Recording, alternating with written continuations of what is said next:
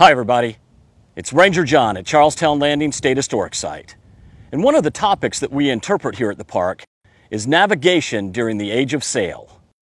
But contrary to a popular myth, the medieval scholars who helped usher in this period of exploration were not flat earthers. In fact, they actually understood that the earth is round. How did they know this? Well, ancient Greek thinkers had proven it centuries before the advent of the Common Era.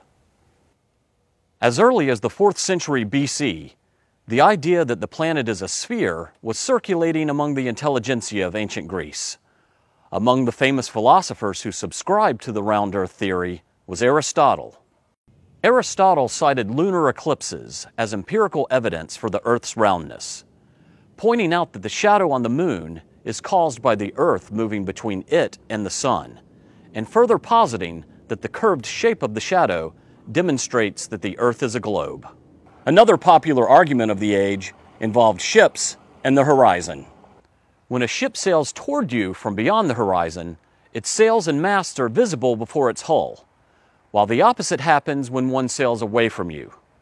This would not happen if the Earth were flat or disc-shaped. But it was another Greek polymath named Eratosthenes who in the 3rd century BC finally offered definitive proof that the Earth is spherical in shape. Eratosthenes was the chief librarian at the famous repository of ancient knowledge in Alexandria, Egypt. There he learned of a travel account pertaining to the town of Syene, modern-day Aswan, Egypt, which lies near the Tropic of Cancer, several hundred miles up the Nile from Alexandria.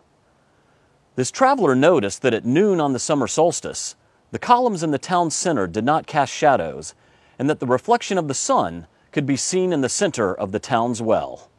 Eratosthenes reasoned that if the earth were flat, a column in Alexandria would also fail to cast a shadow at noon on the summer solstice.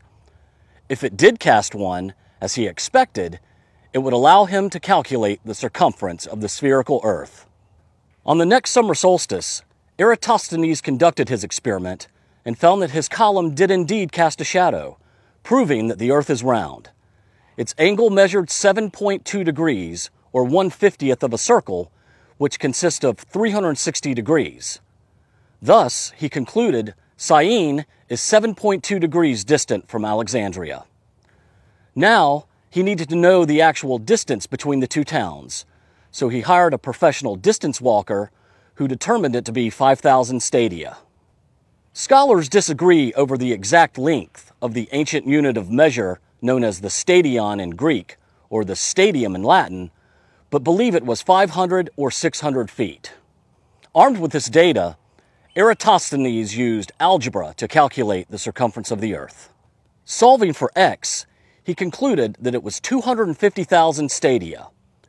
In modern terms, the Earth is actually 24,901 miles in circumference.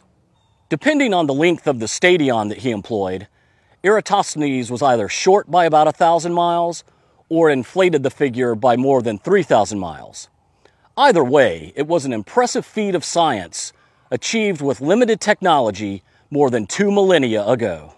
Thanks for watching and for your continued support of South Carolina State Parks.